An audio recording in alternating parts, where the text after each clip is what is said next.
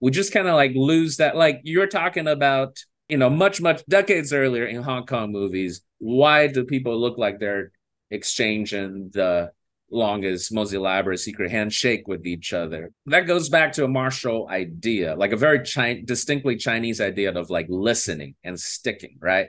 That is supposed to be an approximation of you kind of like feeling out your opponent and listening to your opponent and looking for opening or trying to learn and trying to adapt. The idea of what Bruce Lee said of like being water or whatever. That's what that is supposed to approximate. But over time, it becomes like more and more formal and elaborate. At some point, I think now, 50 years later, is just completely disconnected from its original intention.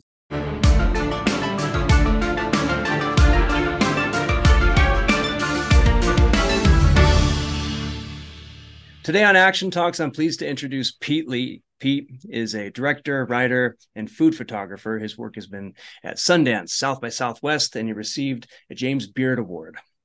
And Pete's also a friend of mine. We go way back. He produced Death Grip, and he co-directed Rope-a-Dope 1 and 2 with me. So, and most recently, he worked on Second Unit on Boots Riley's I'm a Virgo. But I think most importantly, Pete is a great mind when it comes to Hong Kong cinema. And though we disagree on everything, we come from the same place and we love all the same movies. So, Pete, I'm excited to talk to you today and disagree with you yet again on everything. And thanks for coming. Yeah, let's relitigate some fights. Let's do it. Sounds good. Shanghai Affair, yay or nay? Type it in the comments, everybody. I mean, I think for the sake of disagreement, I'll try and steelman that whole movie at some point. Tough as it's going to be. When did your love of action cinema, Hong Kong action cinema, begin, and how? I don't know. I mean, I always loved it as a kid. I grew up in Taiwan, like during the heydays of Hong Kong cinema. My parents were very protective. They were, educated and also they're very religious. And in the 80s, there's this, big movement to, it's probably a good thing to protect your kids from, I guess like worldly entertainment and that kind of thing. And somehow, I guess every parent had a different definition of what they consider like safe and unsafe. But my parents, anything out of Hong Kong was just questionable, except for Jackie Chan, which we got to see like twice a year. But then Jackie Chan started going into like the rated R category towards later. So like for a while, I just had nothing, but it was all like anyone ever talked about. I remember like one winter break, which we had like over Chinese New Year, and it was so exciting. My family, we went to see Project 8-2 in the theater, and also Indiana Jones and the Last Crusade. I also think Who Framed Roger Rabbit. That was a great, you didn't go to movies like once a year. We went 3 times that winter break, and it was awesome. And I couldn't wait to talk about it with my friends. And I came back as I think I was in 3rd grade, and every kid was just talking about how awesome the God of Gambler was. And there was like little girls that seen God of Gambler 3 times. And I had no idea what they're talking about.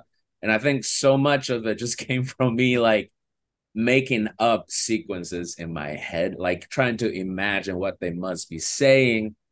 And then when I got a little older, I got to like sneak out, hey, I'm going to get some noodles down the block and I'll just finish just crazy B movies that I'm still kind of like looking for. But that was kind of my, I guess like my curiosity or whatever. And I don't know, like in college, that was when I like moved into a big city, and there were some like underground video stores. That was when that culture was really thriving. You weren't in Taiwan at that point, though, right? I wasn't in Taiwan at that point. And also, like, a lot of my friends, after a certain point, kind of graduated from Hong Kong movies, and by the time I was into Hong Kong movies, all of them were watching, Matrix and that kind of thing, and the Bourne movies. So, yeah, so I think that persisted. But I do think, like, the birth of it was just my parents like really, really just like putting their whole bodies in front of a TV and kind of not allowing me, you know. You You can only take in so much MacGyver, is what I'm saying. did you I mean, were there censorship laws in effect in Taiwan when you were a kid? Very young. There was nominally a martial law, even though it more or less existed in like very, very selectively or in name only. And Chiang Kai-shek's son, when he died, and I was really, really young, I think that was effectively lifted. But yeah, I think a lot of times it wasn't censorship so much as like distributors, if they could, if by removing a topless scene, a movie can go from R to PG-13 or even PG or things like that, Hmm. then they would. And I think the rating system in Taiwan, I guess much like what America has turned into, like has a much higher tolerance for like violence than the other stuff, than like nudity or other topics and whatever. So something like God a Gambler was like a kids movie, and that movie had everything. So Yeah, you kind of see something similar in Japan where they have a very probably even a more relaxed stance on violence than they do in America regarding kids. We do draw this dividing line. yeah, Um, but even in Japan, right? Like I don't know. I watched some like the more recent animated adaptation. I think just because they want to market to a much wider audience or whatever. So they figure out ways, not maybe not sanitize it completely or whatever, but they figure out ways to, especially in animation, there's so many ways to play up or play down the level of violence just by the color and the angle and the that kind of stuff. So I've been noticing that a bit as well. Yeah, I don't know. I guess it's inevitable. You can't. You got to get that international money. So when you would watch Jackie Chan movies, for example, what were you looking at with Jackie? Was it the gags? Was it the comedy? Was it his just the action scenes? I think it was the fantasy of being Jackie Chan, right? And it's a very different fantasy from, let's say, like Jet Li or Donnie, who just comes in and overpowers, or Chow Fat, who doesn't even seem like he knows how to fight, but somehow he gets out of it the winner. He gets out of it looking really cool. And the fantasy of Jackie Chan is just like, oh, I can duck under that thing and make a fool out of these international terrorists and that kind of stuff. There was like a sense of wit and I don't know. I mean, we can talk about this now. We can talk about this later. But I always feel like Jackie Chan is probably the first action star since Buster Keaton to constantly play down his capability. Like everybody else, including Jet Li and Donnie, have to be on top of their A game and still use a ton of camera tricks and visual effects and also doubles to make themselves look and feel invincible. And while Jackie Chan seems to be like endlessly capable, but in every movie he seems to like pick a different limb to tie behind just so you can relate to him. And that just like supreme confidence as well. Just knowing that like, oh, my character just not gonna know any martial art in this movie, and we're just gonna jump around and we're gonna defeat Ken Lo somehow, by the end of it. So Do you think that his shooting style being very locked off and wide, which is kind of unique in the Hong Kong style, do you think that that is his attempt to kind of show that vulnerability? I wonder. Yeah, because Sammo's camera work may you can say like Sammo's camera work feels more subjective. Like these are things that you will see, or these are things that you should notice if you know how to fight. And so that gives you that fantasy of like knowing, of like being a master and being a tough guy, all the way back to things like The Victim or whatever, when the camera is actually still very, very far off, but he would zoom in on the thing that he wants to pay attention to, and that kind of thing. And Jackie just never really did that. I mean, not since he went into the modern era or whatever, or the way he uses zoom is for comical reasons. The way that like how Ashby used zoom or something like that. So yeah, I think it's for some kind of objectivity, and I also think it's also because he can, right? It probably costs more money to shoot it his way. If we're fighting and I mess up, like, and we're really short on time, like we couldn't just like punch in, go in for a pickup, go in for a reaction shot or whatever. So I think some of it is probably just pride, is also him like linking himself, like trying to elevate himself above everybody else, and also linking himself to right the Buster Keaton and Harold Lloyds of the world. Do you think that that was an extension of the shooting style that had preceded him, or was there something different No, about it? I mean, yes, in that like cameras back then just moved a lot less, right? Our buddy Stu Maschwitz was giving me a lesson on the history of cameras and how hard it was to move cameras all the way until the 70s. And just when they start developing like crazy emotions and that kind of thing.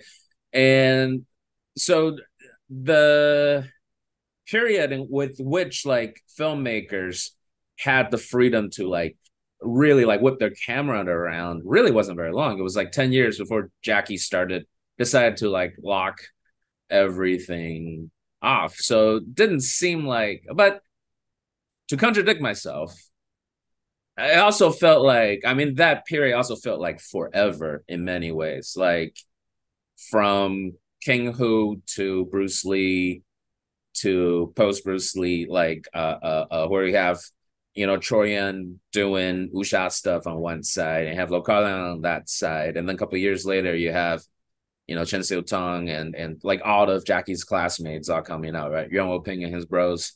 That was all within the span of 10 years of like 3 iPhones. But those felt like huge leaps. So yeah, but it didn't seem like that much of a continuity. I mean, what Jackie was doing wasn't super groundbreaking. He wasn't like Choi Hark, where he was like, going to Lucas, finding puppeteers who did, the Yoda stuff or whatever. But he also wasn't like Chen Xiu-tung, who was like, in his own very limited way, trying to figure out a ton of like optical tricks, like on his own by himself, essentially. He seemed more in the middle, and he's seen a lot. Yeah, he seemed to like have a formula that it wasn't even like he's repeating it, but he was trying to perfect it. It's almost like he maybe his innovation was, I mean, you could almost look at Jackie's, even looking at Dragon Lord. I don't think there's a single dolly shot in that movie. And but like the 3 years, 4 years before that in Shaw Bros is like the golden era of dolly zooms and like 16 people on a camera, or maybe three. I have no idea. These were all martial artists on the camera as well, in a sense. And so Jackie, you could argue, is like maybe saying like, no, let's let the action speak for itself. But then at the same time, with that comes this sort of necessity to innovate how the action even lives in the scene. And Yeah, perhaps the two are just kind of like, those are just the same thing to him.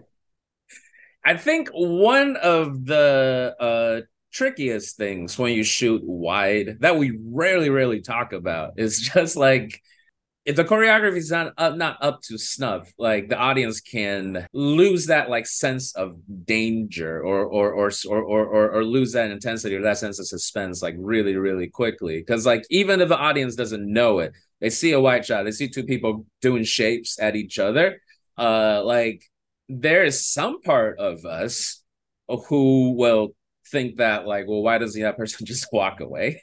Um, and I also think like to skip ahead like 50 years to watch what is happening now. A lot of times I see a lot of these like kind of like military thrillers where they're doing two things at once. One is everybody knows. Oh, shaky cam is out, and born ultimatum stuff is out. So we want cool locked off white shots so we can show Chris Hemsworth's training and whatever. But at the same time, these people were doing like close quarter tactical military stuff, or military stuff. And that kind of choreography almost doesn't work if you go too wide, because you're trying to trap each other, but there's so much room. It's like the same reason that Bruce Lee realized Wing Chun doesn't work in the ring, because Man Jack Wan can just back up forever. So yeah, like those kind of the considerations, and Jackie has to figure out ways to justify, to corner himself in these really, really wide frames, which seems like a given now and seems very repeatable now, but must be maddening back then. Probably. And you also, I mean, I remember reading something about Keaton and how, or maybe I heard this on Gilbert Gottfried's podcast, where he was he's a performer second and an engineer first. And he would engineer his sets so that all of his gags could work, because you couldn't move the camera. This just wasn't an option. Yeah. So how do you set up a camera to tell a story and then set up these gags like you're mentioning? And I'm sure that Jackie, he's engineering locations, right? Like all of that is, yeah, sure. There are times where he goes to a location and sits and just like becomes, the action will become part of that location, but that takes days for him to get there, because otherwise, like you said, it's going to feel forced. Why not just run away? Yeah, and he does, and that's also like the thing that people don't really talk about. Like people misunderstand Jackie Chan's acrobatics, right? He's not flipping just to flip. He always like corners himself where like the only thing that he could do in Rumble in the Bronx is to roll off of that weird arch thing that he seemed to have like kept from Police Story 2 and took it to Vancouver with him. Somehow like that gag came back. Yeah, where he like wrote down it and wrote off of something and does like a the branding. Yeah.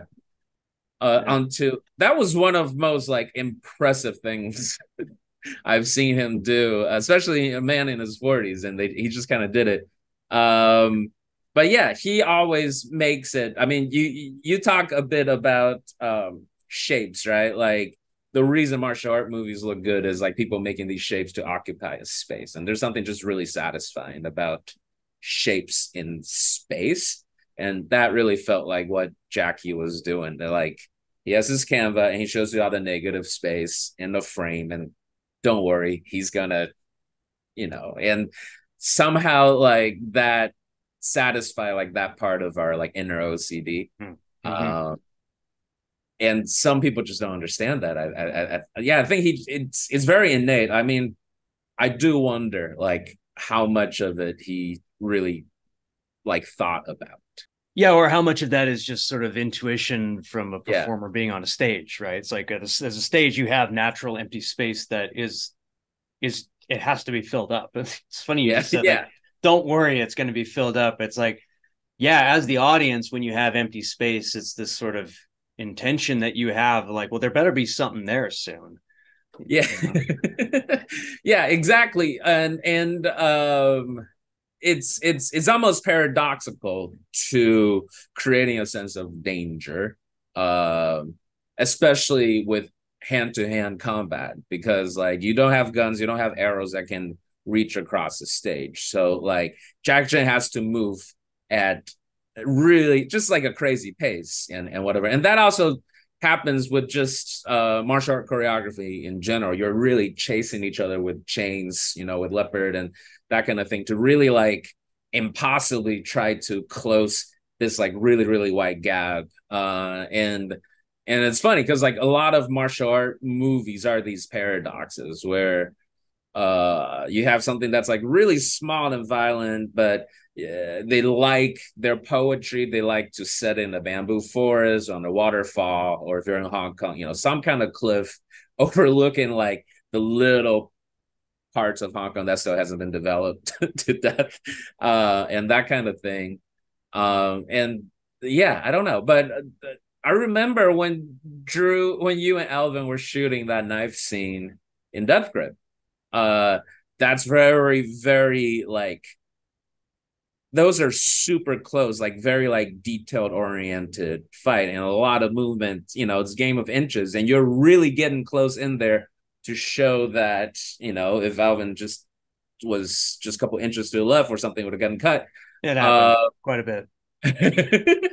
but that's one thing about Drew was that was his what? That was his first martial art movie. Drew Daniels, by the way, who went on to shoot just a ton of crazy, Euphoria, The Idol, Red Rocket, you name it. This kid shot it. He just knew how to frame it in the way that feels like your back's against the wall, even though we're shooting at this really, really big, empty, like boomy room. Okay, I want to jump to Sammo because you compare someone like Sammo with a very montage style of filmmaking where you still get the sense of space, but it comes in as different kinds of pieces of information. I can watch Pedicab Driver a lot of the time just to try and figure out that room at the end with Billy Chow. I'm always trying to figure out like I wish like I'm trying to design a top shot for that scene because you never quite see the room.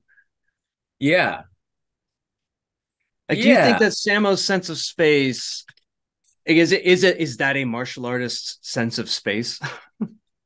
Yeah, like that idea of a creating, regardless of where you are, you're creating a ring, you're creating a dojo, you're creating right? Like that was something that actually I don't quite love about modern a lot of modern movies is like they feel previs in that way. I remember Freddie Wan, famous YouTuber and nephew of KWOON, who once talked about how choreography should feel like it can only happen in this space at this time.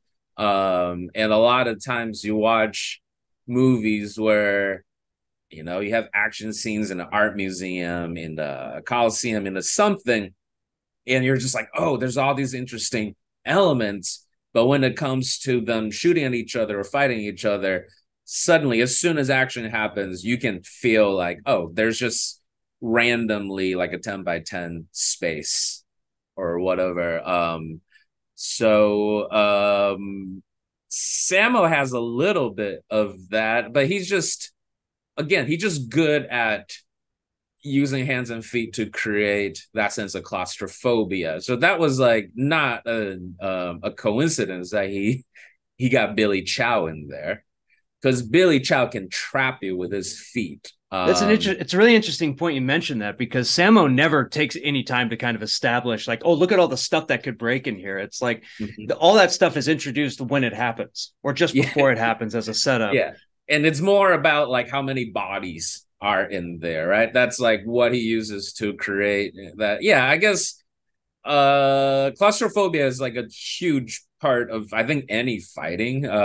If you're a boxer, you're constantly figuring out how to distance manage and that kind of thing, and it seems like we've lost quite a bit of that in modern choreography. It seems like a lot of choreographers, and I hate to say it, these are our friends, these are really, really talented people, and if you talk to them, they'll tell you that it's a producer, it's a director that wants something else. But for whatever reason, a lot of them, I think because they came from like the martial arts kind of tricking background, so a lot of times what they've been encouraged to do their whole life is to take up as much space, yell as much, really, really big action. Every fight is opposed. That's kind of like the modern way in solving the space problem that I think we all have to solve as filmmakers. And but it seemed like the way Sammo did it back in the days is to, like you said, like to use a lot of editing to make it feel like regardless how big the room is, there's this superhuman Billy Chow who's probably your height, but they make him feel, like Kareem Abdul-Jabbar, and they make his arms and legs feel like, Dollism, is that his name from Street Fighter, where it's just coming at you and at you. And he just knows like the perfect angle for each of his kicks and each of his techniques, so they feel like really, really long. And also like who else can front kick like Billy Chow? You know, like all the front kicks in modern choreography has been replaced by the Sparta kick, the Spartan kick. But Billy Chow's front kick just feels like a death sentence. Yeah, because there's something about that guy. That's why Sammo used him in everything. But I mean, he can do that with anybody. Like Billy Chow's a Billy Chow, but like he turned a Benny the Jet into a Billy Chow, and Benny is, like a bull or whatever. But he can make like Benny's punches and whatever just feel like it's coming, it's coming, and it's coming. So that's a great transition point to kind of go back to Jackie Chan, right? Because you have Jackie versus Urquidez in a Sammo Hung movie. Now I've always thought that I'm always trying to read the relationship between Sammo and Jackie in their works together. Jackie didn't really bring Sammo onto many. I think the only thing he brought him onto was Project A. After that, it was Sammo bringing Jackie. And whenever Sammo brings Jackie, that's a fight. Like that's a different fight. What's your read on a film like Wheels on Meals as a Jackie Chan movie, as a Sammo Hung movie, and how it's shot? You know, because like to me, it's like this weird kind of mesh of the two. What's your read on that fight? Let's I'm gonna project, because again, there's a lot of stuff that there is literature for. Sammo loves to talk or whatever, but for this I'm not gonna do any bibliography. I'm just gonna guess. I'm gonna project. I think there's some type of like healthy jealousy that fueled that interaction, in which like Sammo feels like he can do all the stuff that Jackie could do. But he wants somehow he wants Jackie to do it. Like there is an envy. Like you just know that when Jackie does it, people watch in a different way. And Sammo could put himself in all kinds of, like they're just, there's just levels to it. Like Jackie's a star. Like, and that must have been so baffling to Sammo, who was better than Jackie since they were kids. And then Sammo like work with the greatest, like work with Bruce Lee and whatever. And to see this kid who just like came out of nowhere and was doing a lot of things that Sammo was doing, but it like really clicked. And yeah, and maybe there's like a couple of things that Sammo couldn't do. Sammo probably couldn't round kick as quickly as Jackie. Not that Jackie was like ever that proficient at his like roundhouse or whatever, but like at least he could do it. Sammo, he's like me. He has to lean all the way down just to bring it to head level and bend his knees out a little bit just to reach that target. And it's just like those little things like that just, put them in different categories. It's not those little things. It's also Jackie's like just brilliant in his own way. But Jackie was building so much on things that him and Sammo probably talked about and discovered and worked on together. And it must be maddening for Sammo to see Jackie kind of become this international darling who could speak foreign languages, who just, and that kind of thing. And I do think that like it's weird. Like it's one thing for me as a director to tell you to do all the things that I fantasize about doing. You're fighting Dennis is like, yeah, what if you just, and you can just do. I remember this one time we're doing Rope a Dope 2, and you guys were like so gone. We can talk about that later. And then right before rolling, you turned to me, you're like, any last notes? And I was like, yeah, just do what you just did, but sharper. And then you just said, no shit, like with so much resentment, and the entire set just starts laughing. And that felt like, in many ways, like, I mean, that's very different because like Sammo could do probably 95% of what Jackie was doing, but I felt like at that level, Sammo was asking Jackie like to do everything that I would have done, but Yeah. better. And I think there's probably resentment on the other side too. Like Jackie trying to outgrow that style. But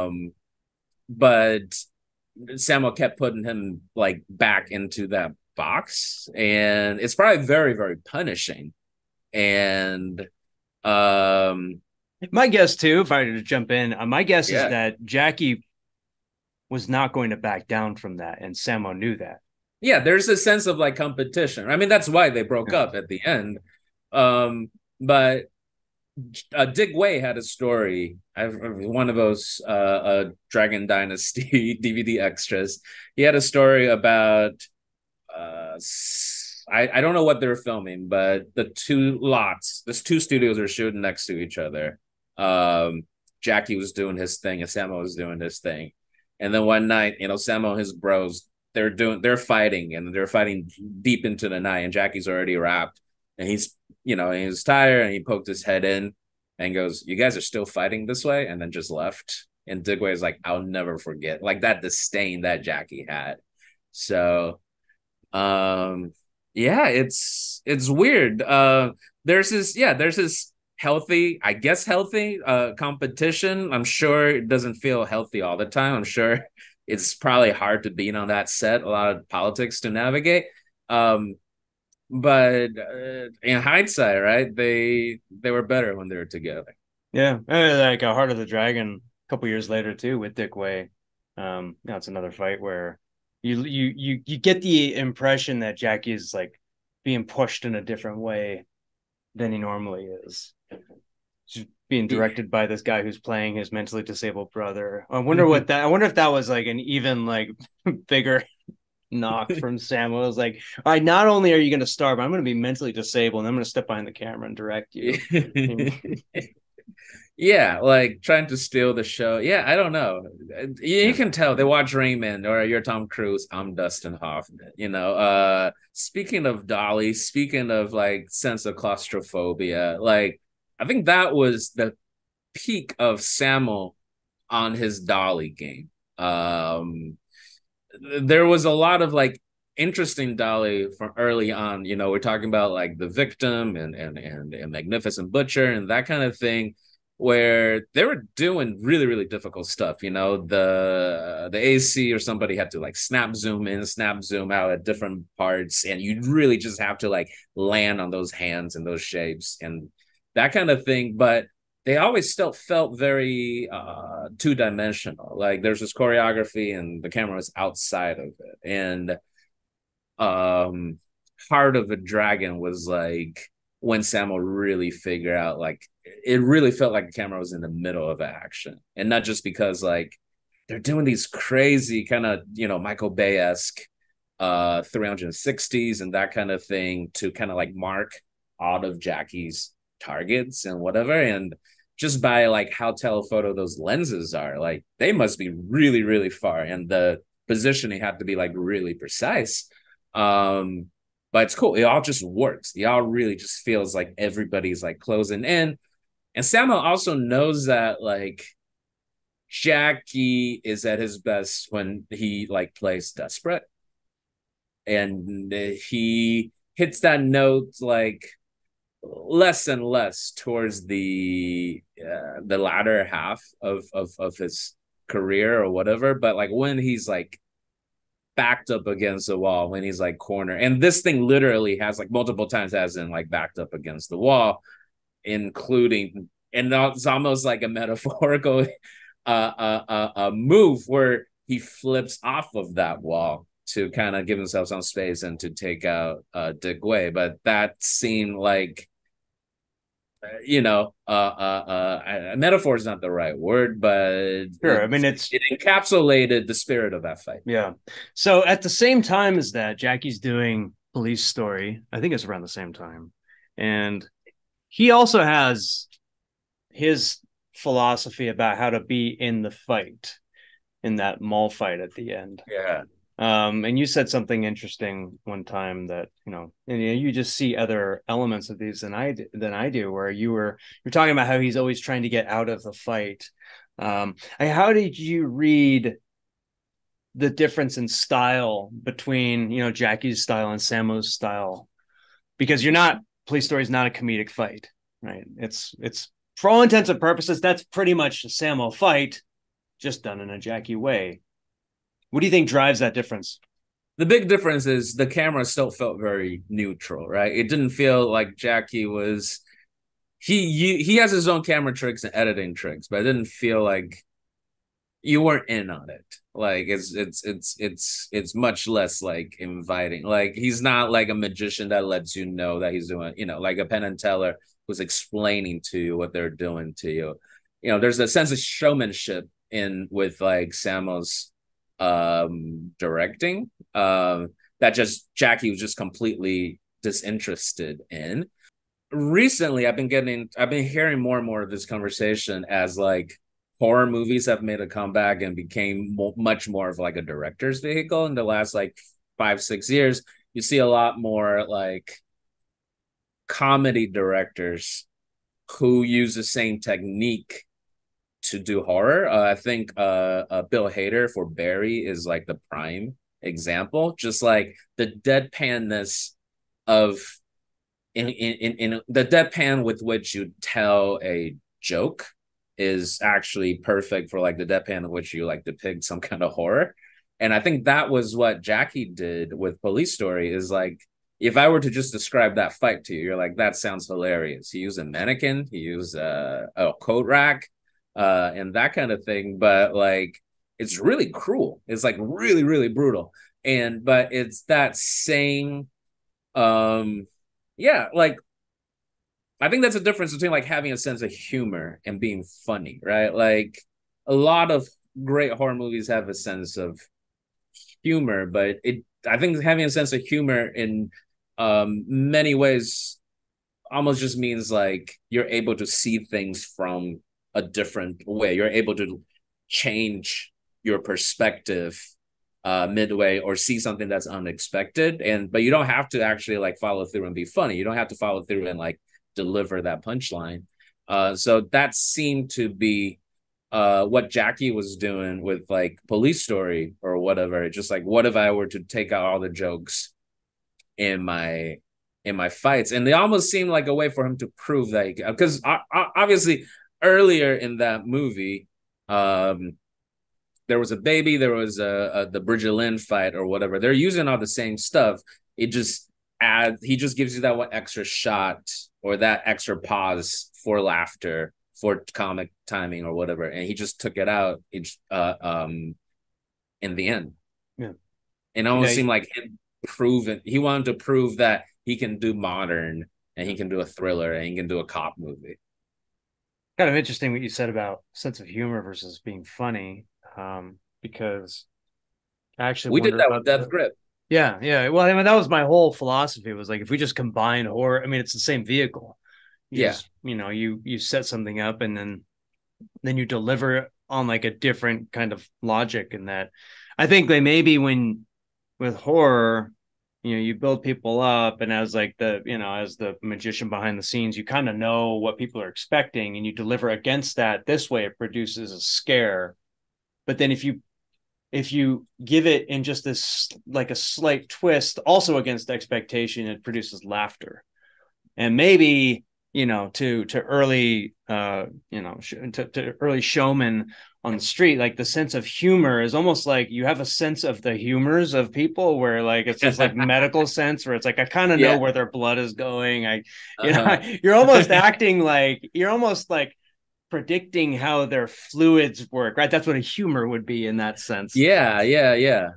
um And being yeah, funny is just like one of the humors. I remember reading this like medieval murder mystery called Name of a Rose about like 13th century Catholic monks. Yeah, and when they describe people full of humor, they meant like they're diseased and like plagued. Yeah, I think and you definitely see that, like, because in both cases you're building tension, right? You're building tension, there's an expectation, and then you pay it off, and you either pay it off by subverting the tension or pay it off by almost like confirming their worst fear or something like that.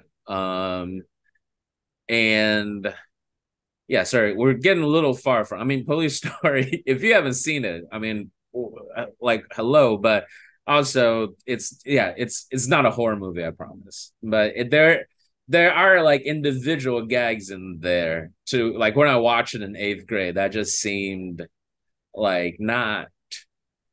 Yeah, like it was gripping in a way, and I think we're talking about the objectivity of Jackie Chan's like camera work. I think some of that almost hurt the stunts, but like like that big one at the end, Fung Hak Ung does the back tiger onto just like the edges of the escalator.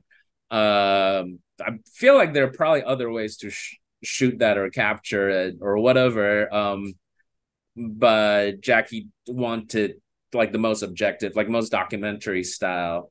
But I feel like there are probably other angles so you could see it as being even like more painful. And especially as the exclamation point to that entire fight scene, it was just like one little thing. I guess the exclamation point is his slide. Like, I guess what he's saying in hindsight, now that I think about it, is that like what he's putting these bad guys through is almost inconstant. Like he's not thinking about it. He's not purposely torturing them or whatever. He's just like trying to get them to stop hurting his witness and his girlfriend. It's kind of it is interesting then to look at his shooting style going from then, where Sammo's style, he would always follow the stuntman down. Maybe you can correct my memory, but my understanding is that as Jackie went, his style became more Japanese, where he wouldn't follow the stunt guy down.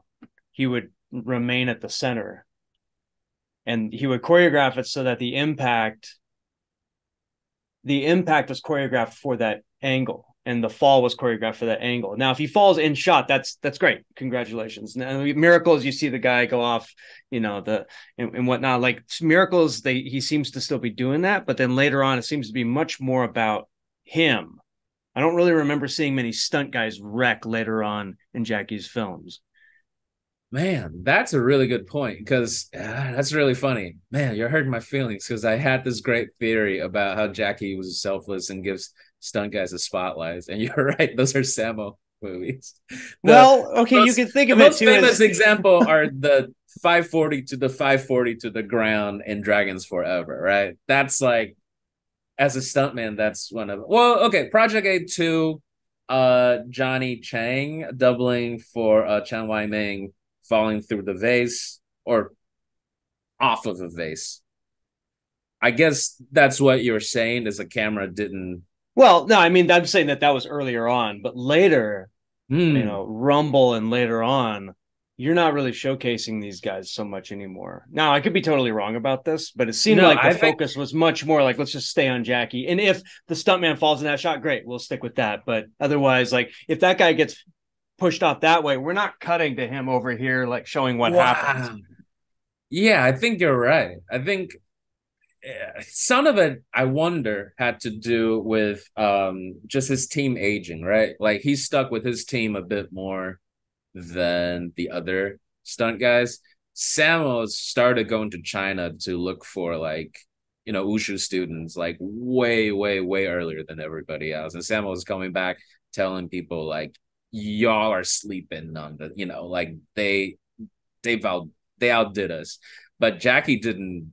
I mean, Jackie started recruiting our buddies and whatever like much later. But yeah, you're right. I mean, my guess is that what that does, shooting that, I call it the Toei style shooting, where it's like the head samurai is at the center, and if you're doing a wreck on frame or wreck on this thing and then fall off camera, or because the camera will not go with you, because that kind of like you lose frame, right? And the audience wants to be watching Jackie. And maybe as he became more aware of that, he kind of broke from the Sammo approach. I'm thinking a bit more in terms of like just utilitarian perspective, because like difference also between Sammo and Jackie is like Jackie started working with a lot more foreign stunt guys. So, and a lot of times to get away with like to get away with doubling or whatever. Cameron just couldn't like move down to Rocky Lie in the blackface. Uh, and like how many black faces did they put that guy in, you know? And like and also Jackie doesn't like it when a stunt guy covers himself up or whatever. So I guess the compromise is, but yeah, like he started working with a lot more stars, even if they're not known to us. Like he likes to cast stars and yeah, I think Drunken Master 2 is probably the last time when you see those kind of like Project 8 style crashes. But they're in the frame with Jackie. Well, no, like the ladder. I remember the big ladder gag. I guess that's not Jackie. Or also Jackie's bamboo hitting the guy in the But that's not Jackie. That's Lau Galarung's shooting style. At the end, in the end scene, any Oh. stunt involving anybody else, he's in the frame as well. Yeah. I guess my interpretation of that was like they were those four stunt guys was actually like 12 dudes, it seemed. Like it was Mars and it was not Mars, and it was they were just trading hats with each other. Yeah, that is the name of those guys. There's Mars, not Mars. It was Mars, not Mars. Mars, Taibo, not Taibo. Yeah. It felt like he kept those guys so much longer than all the other stunt guys did. So yeah, I wonder if that was just the effect of even the stunt guys need stunt guys. So you can't really showcase those falls the same way. Reminded me of LeBron James, who in his old age loved playing with like older dudes that he trusted, that he had chemistry with, rather than athletic freaks or whatever. He just, I think that might have been also like what Digway was talking about. Just yeah, his technique changed. Like he didn't care that much about in Chinese they say 拳拳到肉, you know, like fist like land, like fist pounding the meat, you know, that kind of thing. Like he was much more happier giving you that illusion while keeping his, you know, technique. Actually, I want to go from there. Go ahead. So this is I think we're roughly in like 1998 right now, and this is about when we met, and we met on the internet, which back then was way creepier than it is now. Yeah, because yeah, there's that, and also like, well, what places did people meet on the internet back then? We had this forum. There was the Project J forum. But we brought, we had been watching a lot of the same stuff, and we sort of brought all this stuff together. And you seem to remember that community better than I did, than I do. What are your recollections on what the kind of, I would call it the intellectual climate around Hong Kong cinema was online back then? Don't give me all the credit, because I think the first forum that we all met on was a legendary Project J forum, and it was started by this guy Koichi, who I think was an amateur soccer player. Right? He was like rehabbing, and he built this thing. He was the guy that really fostered that like curiosity, and he had pages and just like the rarest of photos of every stunt guy. He documented stuff, so it really felt like that, and that fostered, that set the tone for all our conversations. And then obviously we were all calling each other gay and that kind of stuff, and calling movies gay and whatever. So that wasn't him, that was us. But that was also just the time. The Oh, Vlad. Not pointing fingers. Yeah, just throwing Vlad under the bus. But anyways, yeah, that just, we're all like 16 or 17. I don't think there was that much of of a climate. I think a lot of us came out of little enclaves where like we were the coolest, we were the ringleader in our little town or on our college campus or whatever. So we wanted to come here and be the ringleader so I do remember there was like a sense of competition. Um and it started out just verbally. There was, I mean, camera was so limited back then. If you had a high eight, like your parents were rich, you know. And also cameramen or camera persons were so limited back then as well. You know, you had these Greek brothers where like they just had to put the camera somewhere and they fight each other and then cut to a lot of like Bruce Lee angles of one attacking the camera and the other person. Yeah, because they had no third person to do that. I don't know when exactly it went intellectual, like, or maybe it. Well, it was semi okay, let's say professional with KWOON. Yeah. That was pretty professional. A lot of us looked at KWOON as like almost like, okay, we want to be that, but we'll never be that. They have Yeah, money. yeah, yeah. And I think KWOON, what was interesting was, again, speaking of like setting the tone, even though it was Todd's forum, like, oh, Onassis wasn't on it that much, but his martial knowledge was so deep and he just would not tolerate people speaking gibberish or rubbish and whatever. And what was interesting about him too, and he's like one of my biggest influence, I think, just as a person, and is that he loves traditional martial arts, and he like thoroughly knew its limits, and he didn't, but he wasn't disappointed in the martial art. He didn't talk down to the martial art because of it. He just understood that like Honga is great, and he was raised on a bunch of different martial arts, but he really found his family with Hongakun, and but like they don't train like they fight. He talks about if you were to fight a fencer, like those guys will kick your ass, even in a street fight. You fight with a wrestler, like he put you in a leg lock. You can do all kinds of technique on him. That's just gonna make him mad, and he's gonna try to break your leg sooner. You know, like that kind of thing.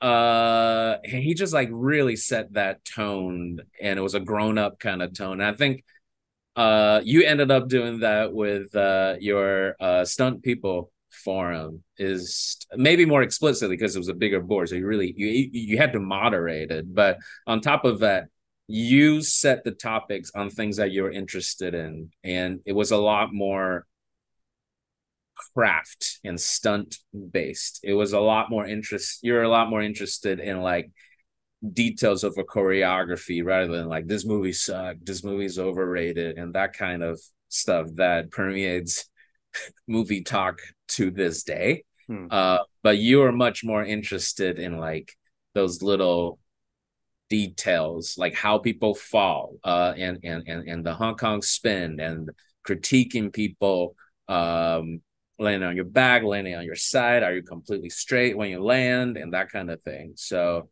I don't know, is that your recollection? Well, I have a recollection of moderating and putting out fires daily, and there weren't many fires because I don't know, there was a selection mechanism in place just naturally where it's kind of like running the point and click Adventure Fans Unite group on Facebook. When I handed it over to Pascal, I had 10,000 people. Like there's just a certain like cut of people that just don't really bicker, right? Yeah. Of course there's going to be one or two.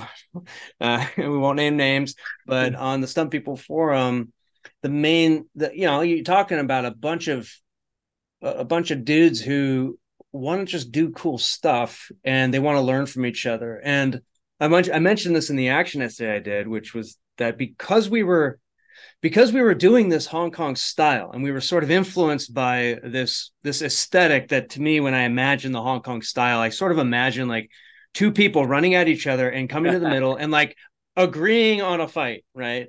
And whatever looks the best, you kind of agree. Yeah. And there's this like, it's almost like a very prolonged duel. We have to talk about that soon, like why that is what it is. Okay, but keep going. Yeah. Sorry. Yeah. So that attitude, that like, if that's your inspiration, then when you collaborate with other people, you're not really interested in showing how you can beat that person. You're more interested in designing, your song together. Like, I need a drummer, Yeah, or like the competition isn't like how hard you can fall, right? Like Well, how yeah, for much sure. you can take. Yeah. Like Sam how Hargrave. much you could hurt yourself more than other people to make I other people remember, look good. yeah.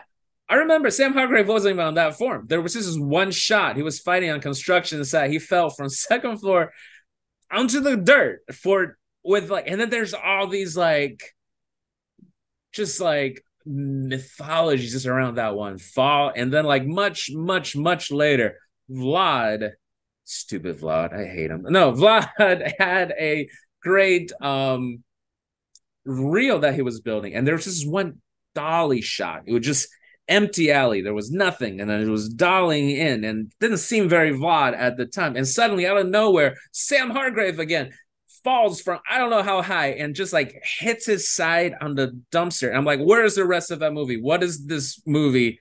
And Vlad's like, it's a project. He just doesn't say anything.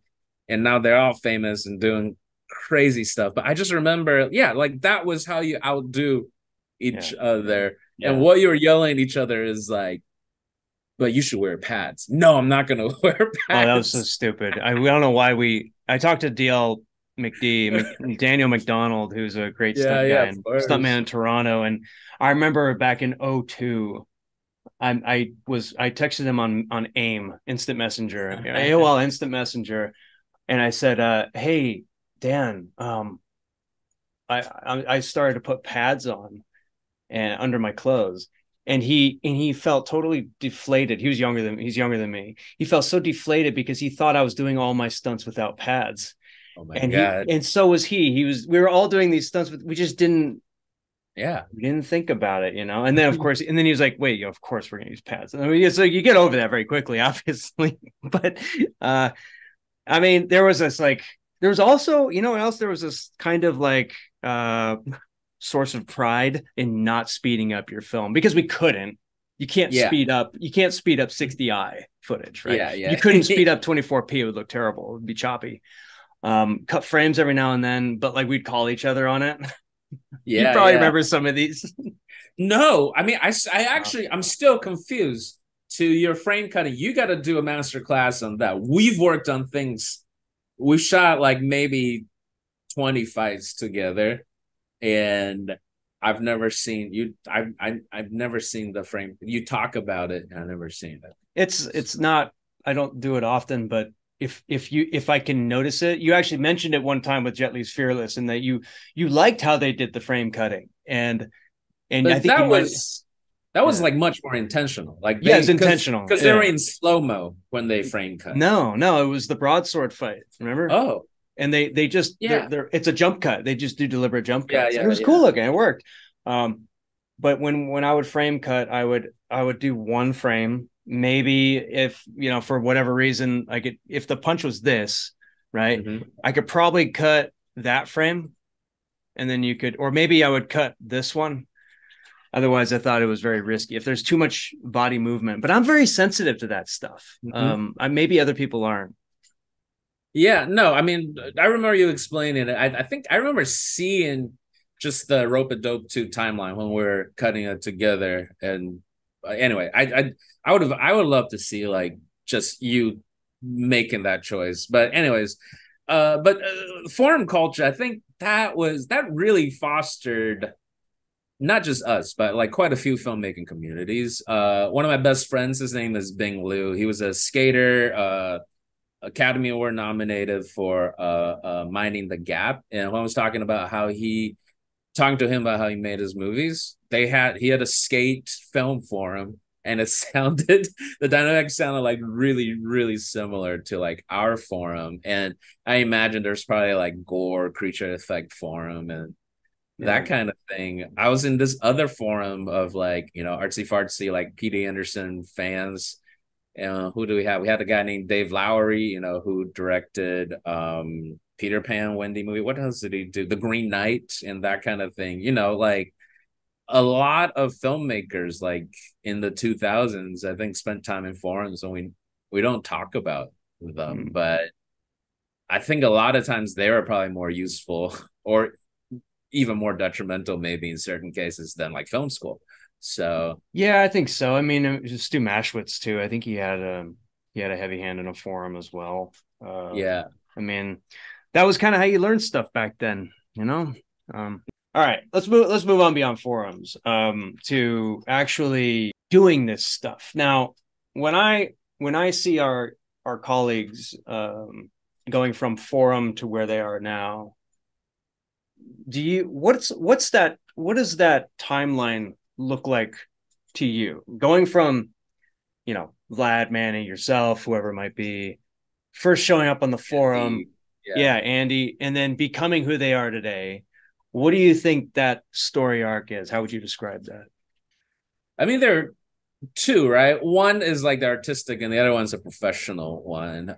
Like you are in Reading with your bros doing your thing. Really interesting crashes, but like not a lot of martial art training. And then when you move down to San Francisco and you met up with like Vlad and one of the three other Andys, and Ray, like your kicking just went up a level, and like your fundamentals just it was just within that those like 6 months, like when you made a leap with what's that one on one thing where there's a janitor on the loose, Escapee. escapee, yeah, that was just like a huge leap. And I see that sometimes with these guys. Manny, it was always a little bit trickier because he collaborated with so many people, but you can definitely just see like his style changing. Vlad, I think, was the biggest one. Vlad was doing what we were doing, and suddenly he like developed a sense of humor about himself as like Russian Sammo. And his choreography like kind of went up one level. And I remember he saw like his first Guy Ritchie movie. I think he saw Snatch, and he was just like, the camera speeds up and slow down. I want to do that. And I remember like that was a big concert. And I know he was doing that a little bit, and then he fell in with like those LA Ninja people like Jeff and Sean. But really, I think it was like he had this like Korean reawakening. He made a movie with Alan.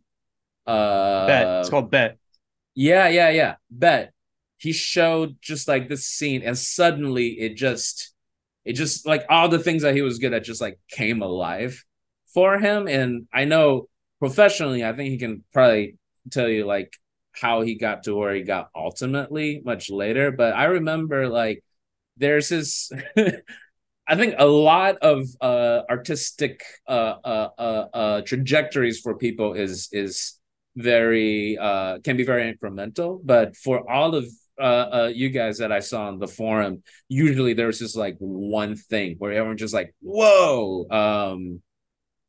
And yeah, and I think Bet was probably like the most pronounced one. But in terms of like becoming who they are, I always love hearing like Manny talk about it. It just seemed like a lot of us had to kind of humble ourselves and submit ourselves to a system.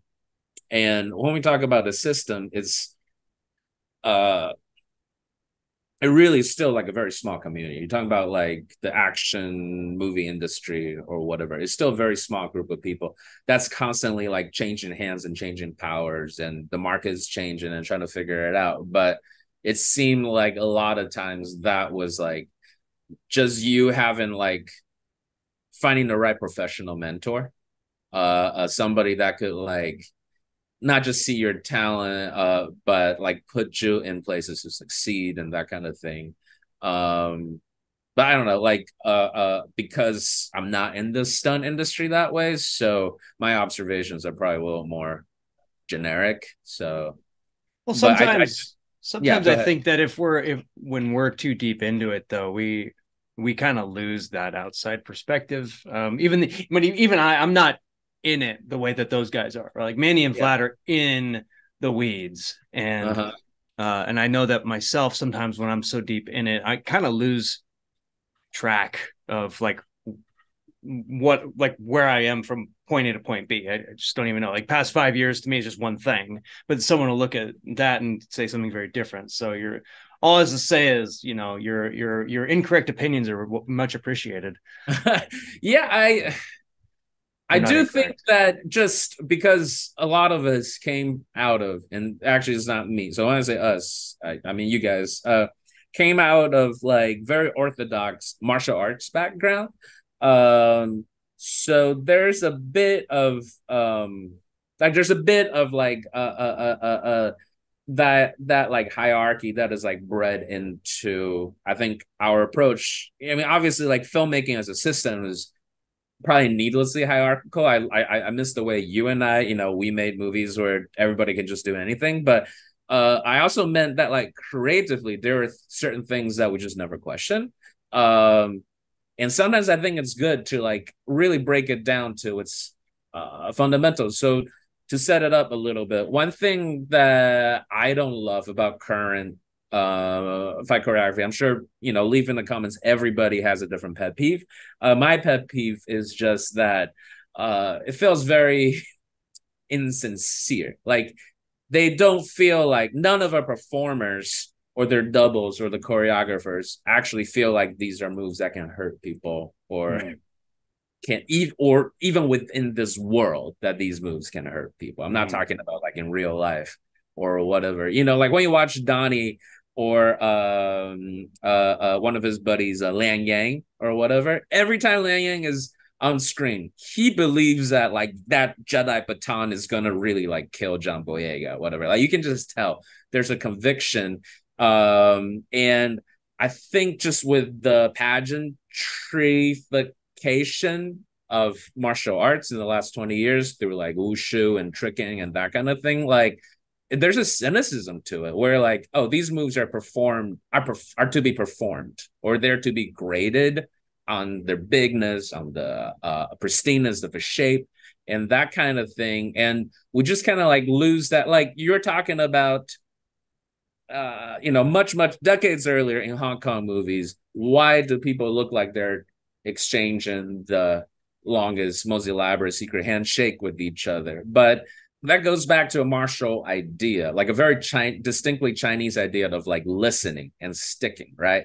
That is supposed to be an approximation of you kind of like feeling out your opponent and listening to your opponent and looking for opening, or trying to learn and trying to adapt. The idea of what Bruce Lee said of like being water or whatever, that's what that is supposed to approximate.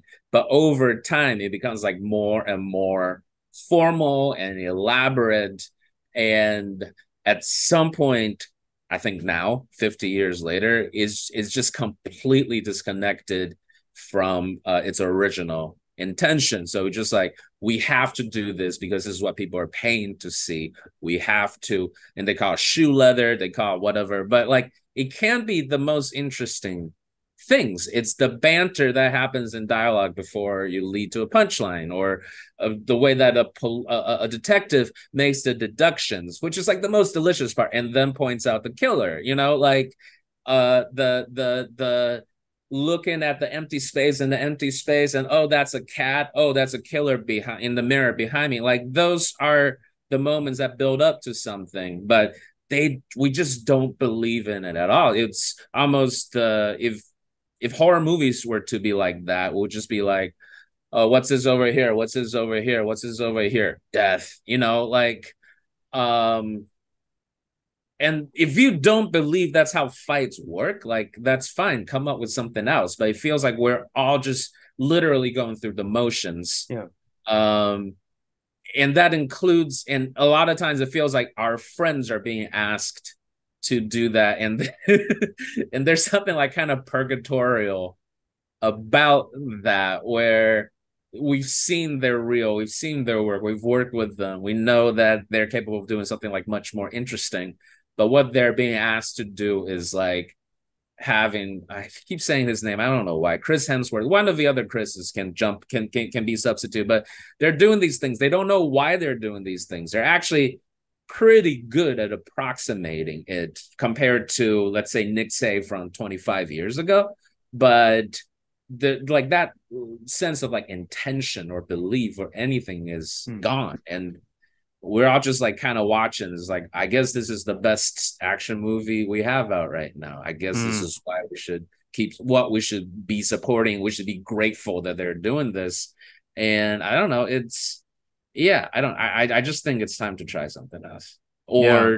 or to reinvigorate that that excitement. You're basically given a Christmas gift and just told to like put the ribbon on top of it, right? Like you can't change what's in. You can't change the fact that it's another box of See's candy. Like it's Yeah. just going to be exactly what they want, and you can do your best to sort of present it in the best way possible. I bring up the Berlin team with the new Matrix film as an example. Like these guys are great. They're fantastic.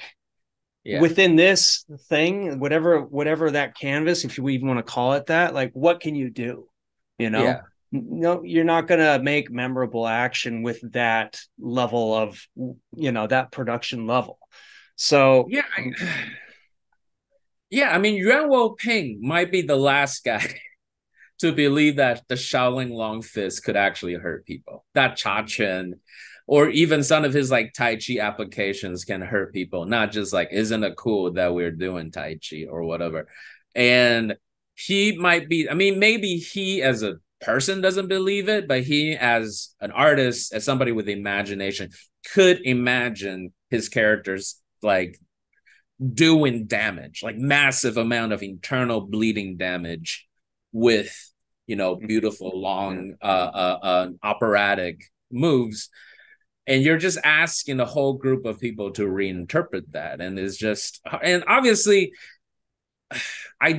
some of it has to be placed on the choreographer team. I do remember in the early 2000s, Yuan Ping was being asked to do a bunch of different types of fight choreography that he wasn't interested in it. And it's funny that he's now like this face of this crazy versatility or whatever, when for the longest time he was just almost like a one trick dude, where you have a movie called Tai Chi where they're just doing Taekwondo and Long Fist. You have a movie called Wing Chun Taekwondo and Long Fist. And but Tarantino was just like, I'm paying you a shit ton of money, and now you got to do the Chambara style, and you got to do the Sonny Chiba style. And he sucked it up, and he did it, and he did it with conviction. Same thing with like Ang Lee telling him like, none of these moves work. Like, give me something else. And they were just like butting heads on set all the time. But like, Yuan Ping, a true master, like found something in there that he could connect to, and like did it. And I don't know, he's also obviously given like much more time and resources than a lot of these like cash grab movies or whatever. But I do believe that at some point, even if you're not the producer, or even if you're not like pushing the lever of story and tone, you have to figure out some way to sneak that through, the way that Sammo did, or Yuan Ping, or it's funny. Let me back up. You're talking about like being raised in a very formal kind of training system. I had to force that on myself because I knew that every situation I went into where after I had started the Stunt People, as soon as I started asking, like, I would like to take Taekwondo with you, there's immediately like a different exchange involved because like, Andy wanted to make movies. So it was more like a collaboration. Like he'll teach me Taekwondo and I'll make his Taekwondo look like Donnie Yen. Mm-hmm. And with Dennis, it's like, dude, I want to kick like Dennis, and that's when I was really starting to pick it up. And it's like, but like I want the like old school martial art experience. I never got it. I had to kind of force it.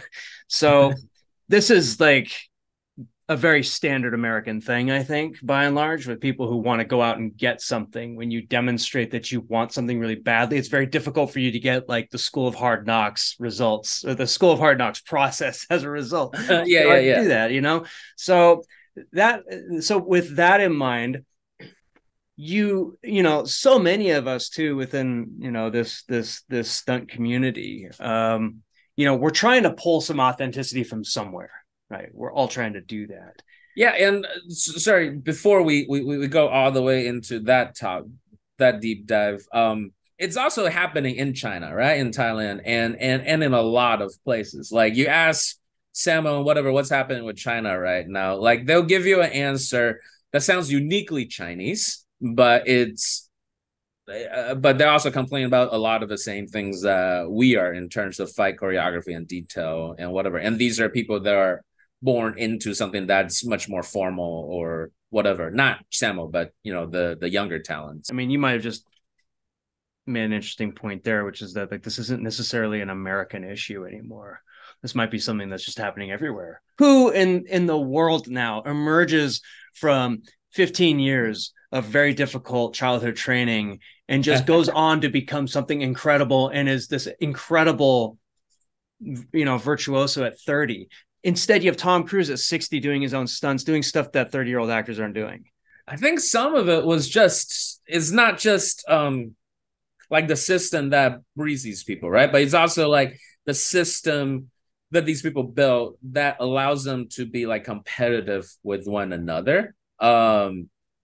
Like right now, what's happening in the American industries, at least, there is like a Hans Zimmerification of everything. Like Hans Zimmer, obviously known for his like very distinct sound, very iconic score. But what in the composing world, what he's known for is that he's an amazing businessman, and he knows he knows when to call the producers, and when producers tell you that the story's not working or whatever, and he can offer his service cheaper than everybody else, and he just has his army of like assistants and junior composers and people that work under him who do all these things, and then he shows up for a couple of days and gives notes and puts like the Hans Zimmer touch on it. Or for the bigger movies, he'll do one or two of those where it's him behind everything. But it seems that way with stunts and just like everything now, and that's why everything looks the same or whatever. Is because like you do have people that are talented and distinct, and also just like better businessmen than everybody else, and they just know how to come in and how to talk filmmaker than everybody else. They can parrot your needs back to you and then just proceed to do their thing. Like that's a skill. That's a skill that Jackie and Sammo and none of those people had to learn. Yuan Wo-ping was the only one that had to learn. Sammo tried to learn it and got fired in the US, and then he tried to do it even in China, and Stephen Chow fired him anyway. You know what I mean? Like it's you have to actually like listen to the filmmakers' needs because their needs have changed. But right now, it seems like there are a few people who are really good at telling people that they've assuaged their needs when they're delivering really just like their favorite thing and the things that they're good at. And it's not good nor bad. It's just like I just think competition. You have like 3 more Hans Zimmers, and suddenly music in like big movies is going to get a lot more interesting again. And I think it's the same thing. I think that's what made like that brief renaissance between 2004 and 2006 so interesting. Like talk about that. Yeah, like action cinema was dead. Like Matrix beat it into the ground, where like every movie, whether it's modern or it's period piece or it's tactical or it's sci-fi or it's PG or it's gruesome or whatever, they're all Matrixes. And people just like couldn't think themselves out of that. And also like weirdly, what Matrix means to a lot of producers is you get somebody who doesn't know martial arts and you put them on wires and put them in, like that's what they think Matrix is. Not like thoughtful, careful choreography and seamless blend of tones. Like that's not Matrix. Maybe the worst example of that is The Musketeer. Yeah, and it just felt like, do you remember those like music videos for big movies where they would do, they shoot a movie, and then Shirley Manson comes in for one day on the movie set with their band, and then they play some music, and maybe Will Smith comes in and stands next to her for like a couple of shots between his like lunch breaks or whatever, and that's a music video, and you cut that in with the rest of like footage from the movie. That's what the Musketeer did, like felt like. It's like, oh yeah, you just come in and put all the Chinese guys in like wigs and hats, and we'll like pull you around for 3 days, and we'll just cut that with like a Disney movie. Um, but yeah, and so that ran it to the ground. Eggs versus Sever, like what the hell was that? That was also when like digital like Descenders was just everywhere. If you want to be a badass, then you just hang an actor on a Descender.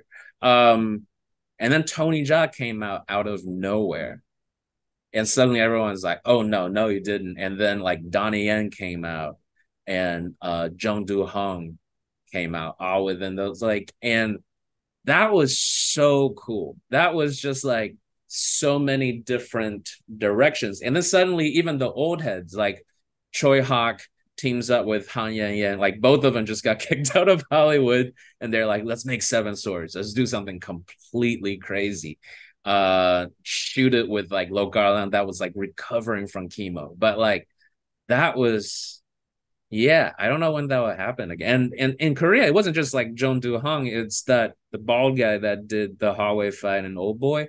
I forgot his name. Yeah, chime in. Oh no, the bald guy.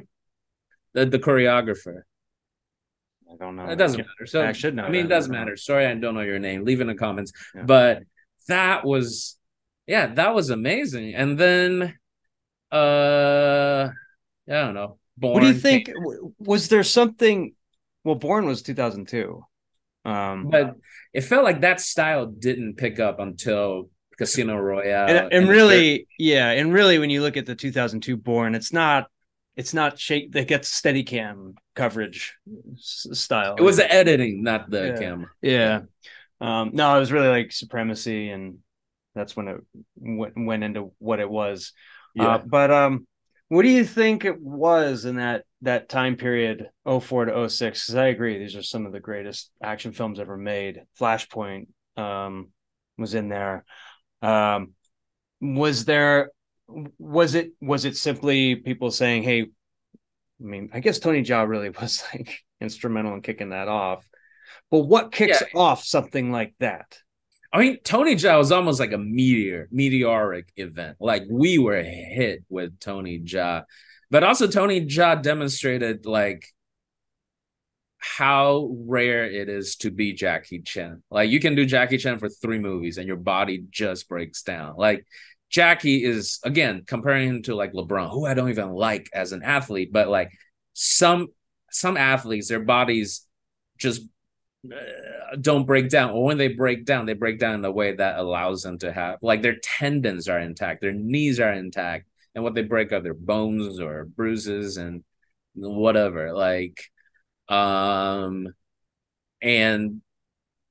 yeah, like Tony Jaa was just like this singular event where he paired off with what seems to be like a pretty generic kind of collaboration, a music video director, a commercial director. That was what they were doing in the 2000s. Every commercial director gets an action movie.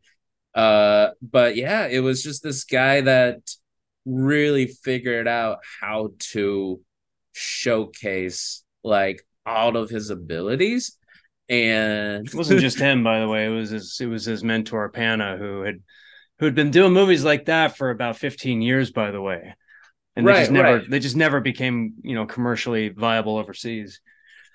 But I think there's something about Tony Jaa as a performer, but also just that style where you felt like you were seeing some moves, or they definitely like you hadn't seen them before, but a lot of times it just felt like you're seeing, I don't know, even like a sprint for the first time or a windmill for the first time. Like, and in your interview with Scott, I love what Scott said about you is you have the ability to bring up your arm at the very, very last frame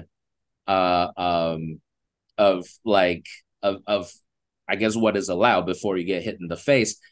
And Tony Jaa has almost the opposite ability where he's doing something in slow motion, but still that kick hits like 2 frames sooner. So you always like you always feel that impact or whatever.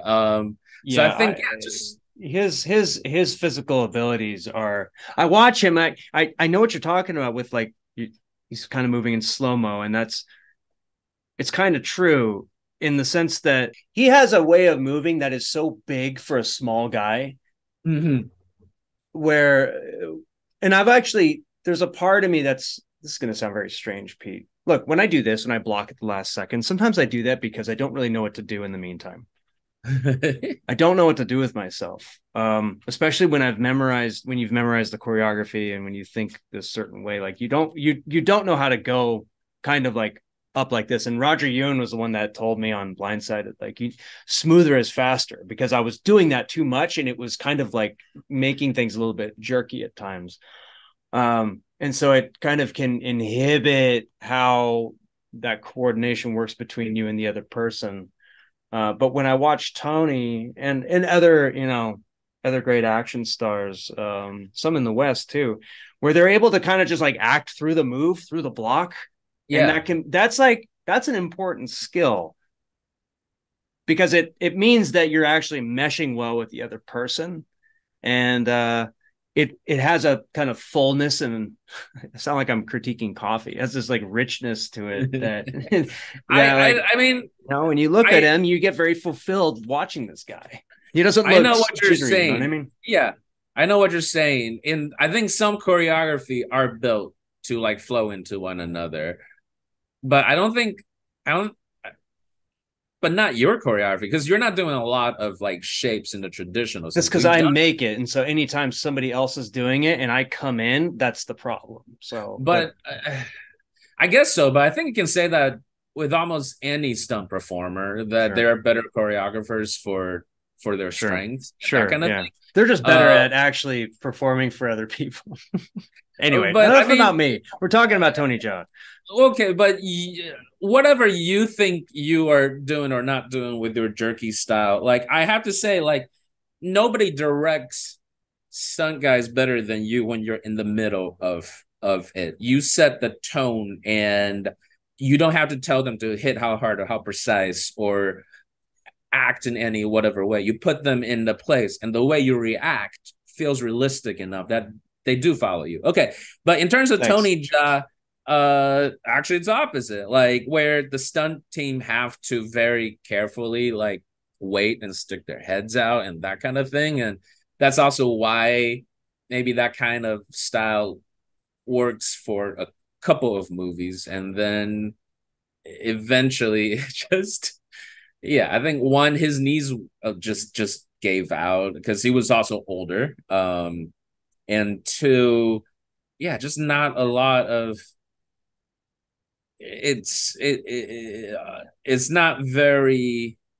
He's doing the most believable version of that choreography, but that choreography has its limits. And if we're to talk about that too, I also feel like another thing that I don't love about modern choreography that I do feel like kind of started with Tony Jaa is that there's like this culture of like NPC-ness. Like stunt guys exist to be NPCs for the hero, and they have to do everything to complement like what the hero is doing.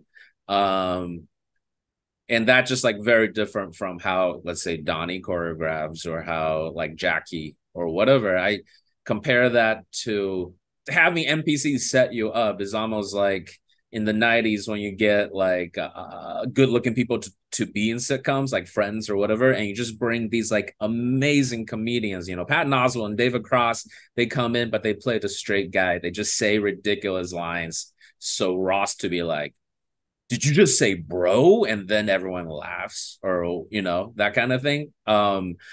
And it's the same thing, but with fight choreography. It's just like people sticking their faces and their hands and their whatever out just so the star can make those shapes and do their favorite thing. And if you're Tony Jaa, that's one thing, but a lot of people aren't Tony Yeah. Jaa. Do you think though, like when I look at Chambara action, and I know like the Toei action school would spend Ruben talks about this in his episode. They would spend a year training the peripheral stunt guys. They spend a year on footwork.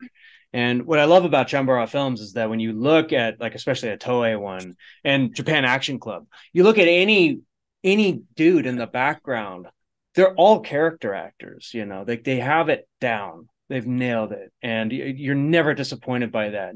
And if you buy the theory, which I do, that Bruce Lee borrowed heavily from Chambara action when designing a lot of the action for Fist of Fury, you look at the peripheral guys in Fist of Fury, and they're not up to snuff. more Yeah. cutting is needed.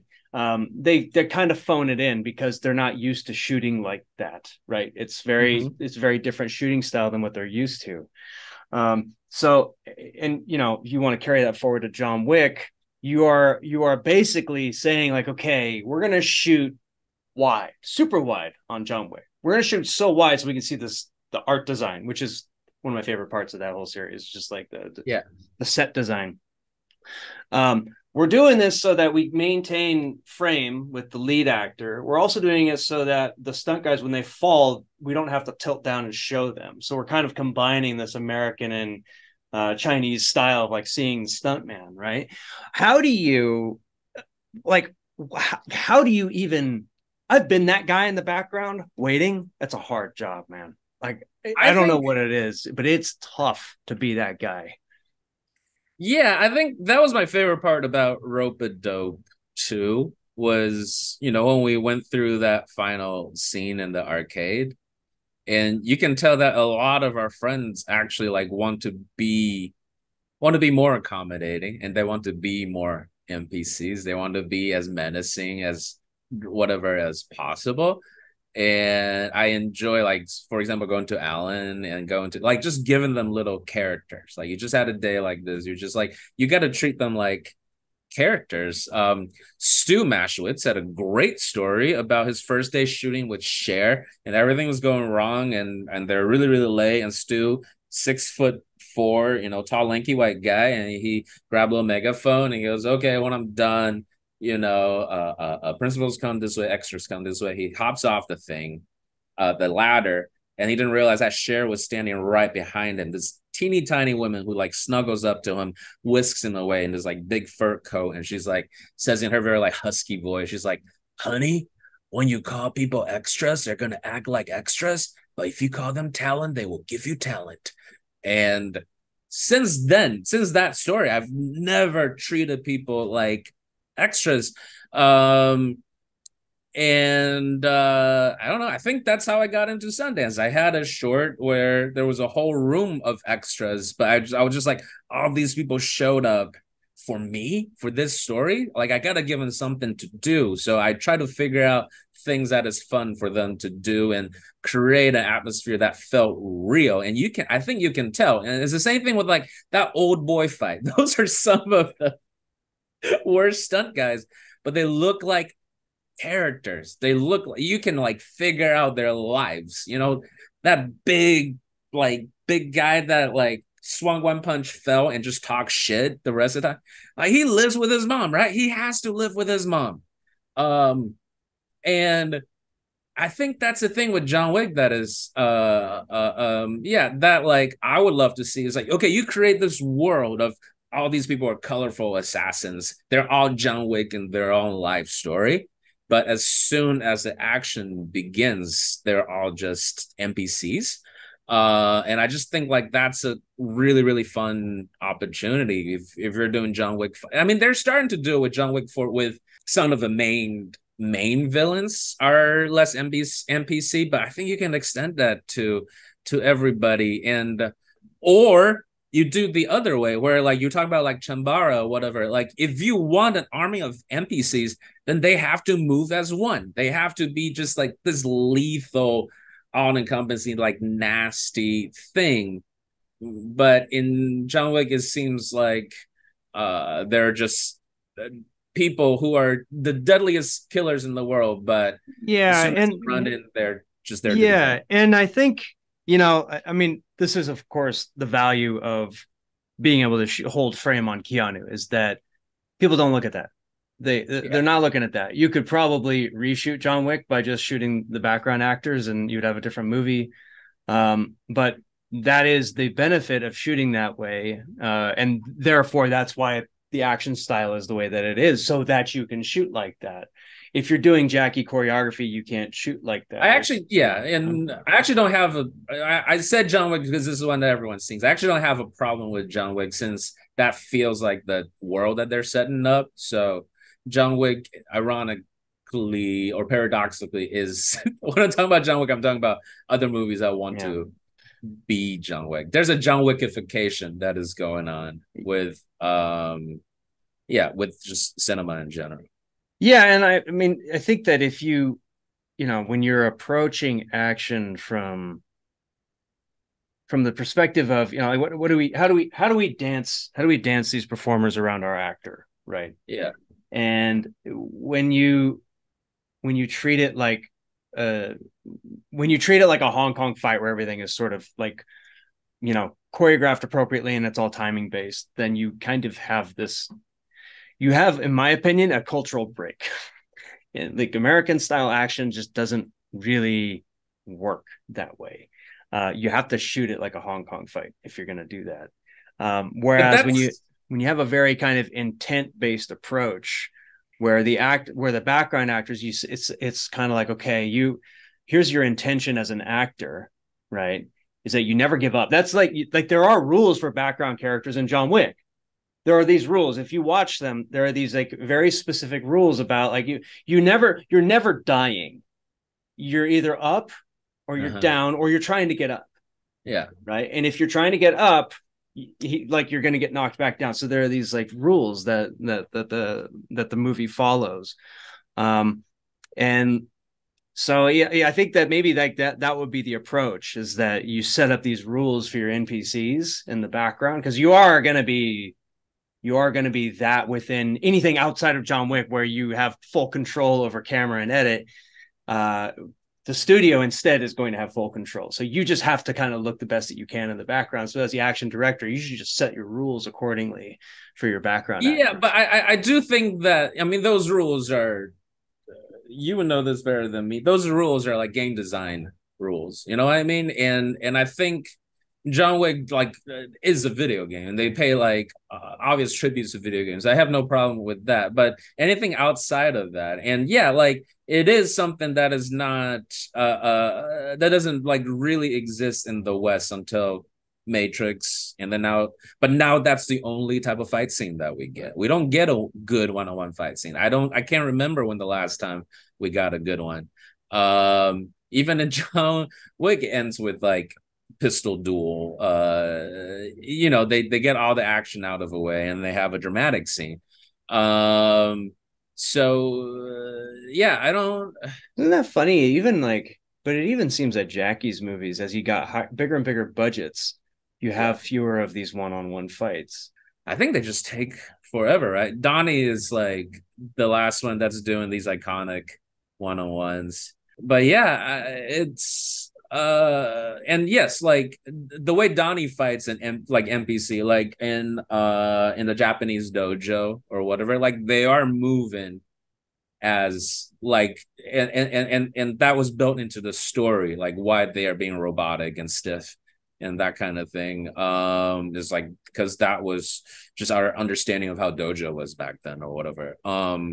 But yeah, but that's also why these fights are supposed to be impressive. Like they're not just impressive because you can afford a lot of stunt guys. You can't afford to pay, SAG minimum for stunt guys. They should be impressive because it's really, really hard to coordinate and get right.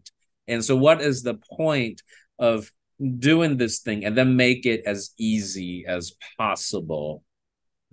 We tried to do this in Death Grip, remember? I mean, we've got 15 people in that fight, and but those people had stories. Like I went around telling them stories. It was like you are you're like an engineer and you got recruited I remember, yeah. to this call and that kind of thing. We almost shot a scene where they talked about that and that wasn't needed but like there is a sense of like who these people are supposed to be, who these people think they are. Like the cloak is an armor in no way, but there's like a person, and the point of that scene is like you finally being able to like see through the cloak to just see like the people. But also that also had a comment on mob behavior. It's like the if these things are supposed to be like dramatic, right? Characters are supposed to change. They're supposed to like adapt or whatever. And you had like 15 people and their collective mentality changed from like, who is this guy? Let's take this guy to, oh shit. And like, you gotta, like their sense of themselves. They abandoned the cult at the end of it, and like you deprogrammed them with a baton. So, like that's what's supposed to happen. And you just don't really get that anymore. You don't treat them like characters with like, yeah, wants and needs and whatever. But that's supposed to be like what's exciting about these fights. The other thing too, just to jump into the NPC-ness is just the movement quality. It's very difficult on these big shoots to quality control all of the background stunt guys, where it's actually much easier if they can all sort of just come in with this sort of commodified move set, and everything will kind of look the same way. Everyone will do the same footwork. It's very predictable that way. And so your performers could be doing exactly what they're supposed to do. They could do the performance of a lifetime, but the fact that they have to all move the same way in order to coordinate that, how then do you have a character? Right? Yeah, I don't that's think gonna be detracting from that a little bit. Yeah, so I don't think they have to. And also, let's delve into something that I threw out a while ago too, right? Like this idea of belief. Like, do any of these performers actually think that they have that this would happen in real life, or that if they were in this situation, these are the things that they would do? And you watch, I think one of the greatest group fights is Bittersweet Life. Like it's very, very logical how he went from a battery to a brick to a thing to a car to whatever. Like just the way he takes out, he is able to take out layers up on layers of bad guys. You can tell like it doesn't stretch the imagination that much. Like you can tell that they probably buy it. I bought it.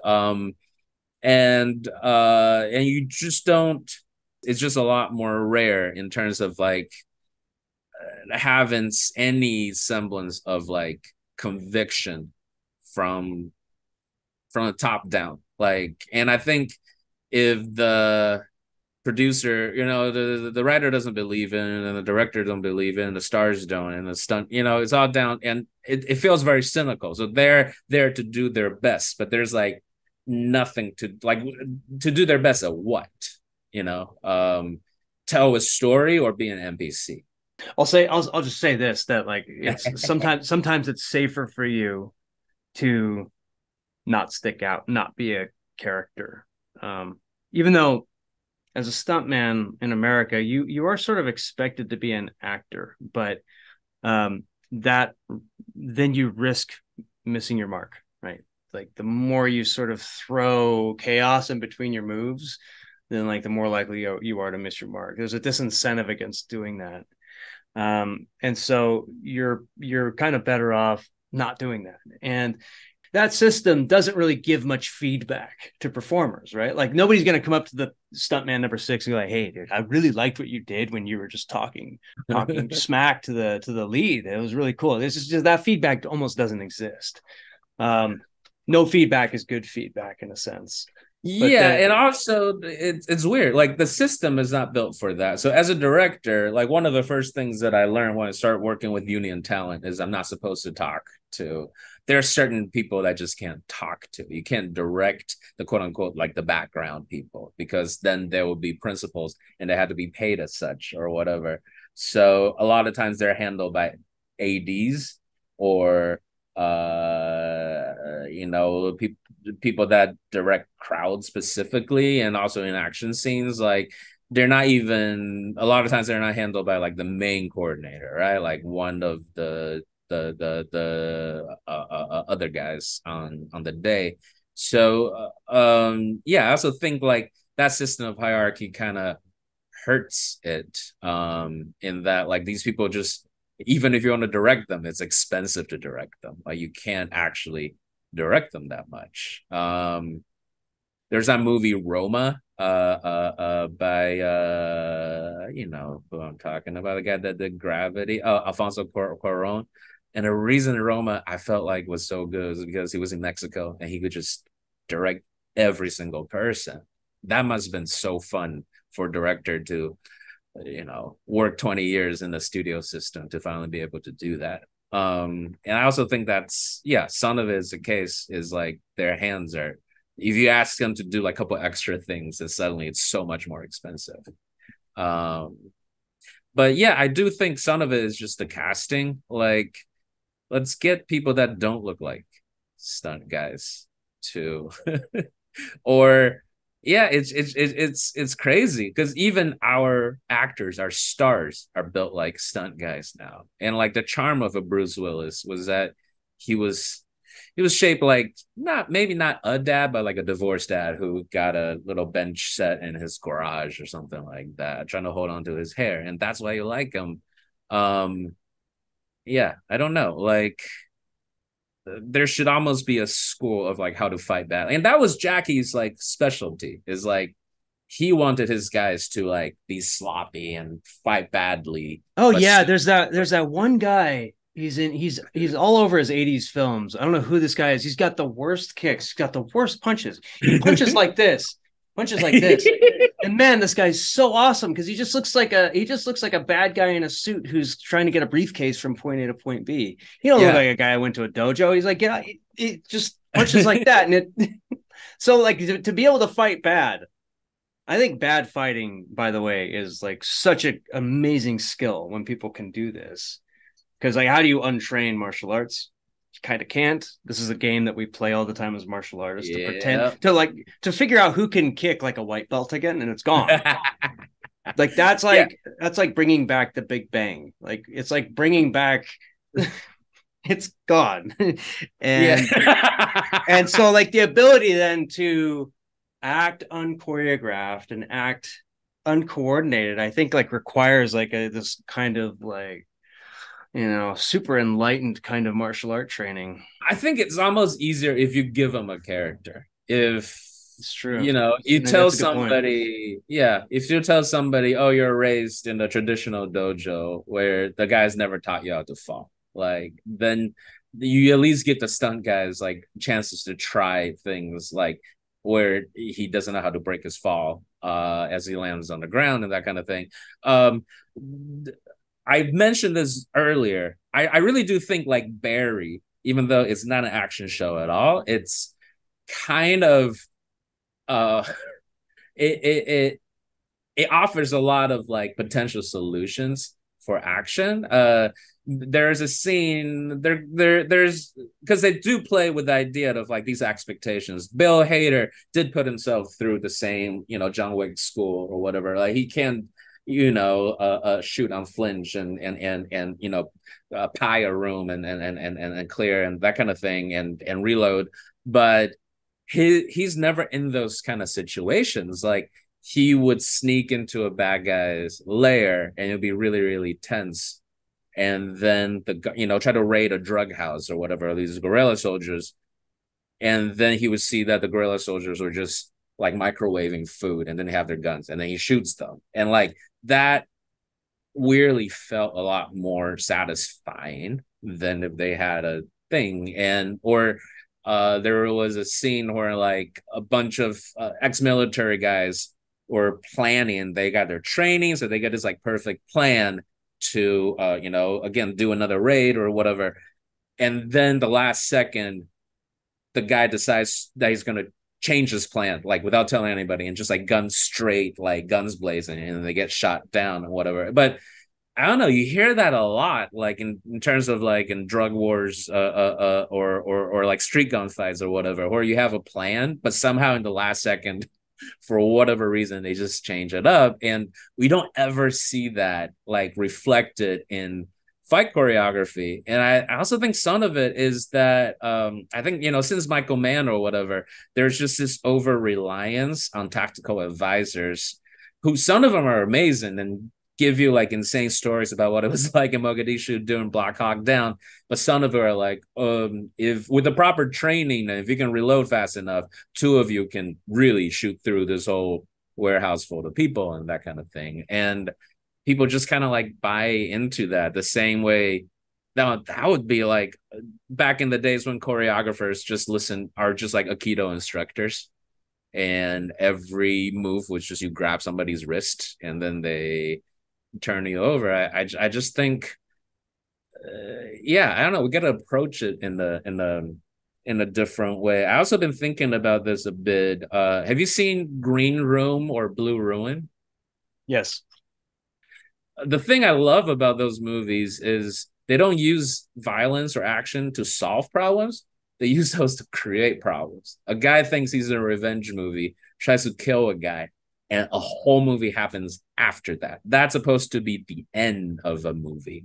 And I feel like even though Jackie's movies are very classical, he was creating problems for himself in the middle of a fight scene by trying this thing. And then he's going to jump from second floor to the first floor to make way for Lo Garliang in Drunken Master 2, and he crashes through the table. And now he's stuck in there. Like, having characters make decisions that makes their lives like harder, I think is super, super underrated. And we just don't do that anymore. And do you think that that's because we are incentivized to like? I mean, why not? What's wrong with that? I don't know. Why can't we have a moment? If you ask Manny, he'll say politics. Yeah.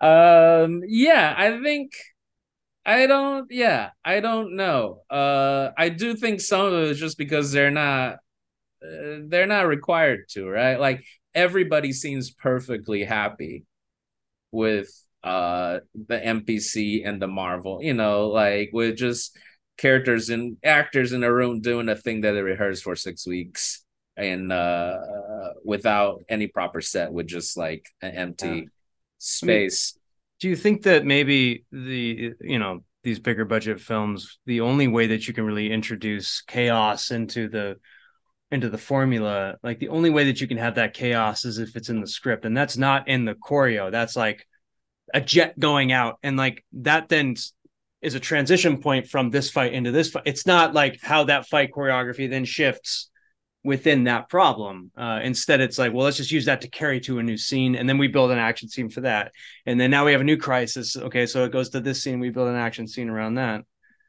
Yeah, but I don't know, like, again, like without reading the script, right? But you look at the bathroom fight in Mission Impossible 6. That is one where they're creating problems for themselves. Where like Tom Cruise and Henry Cavill both think they're like much, much better than they were, and just being surprised the hell by like Liang Yang in those moments. And I do think like those are the couple of action scenes that I could think of where like characters keep getting themselves into worse and worse predicament, and then somebody has to, like, how do you beat Liang Yang is like, oh, somebody shoots him in the face. Like that's the only way you could beat him.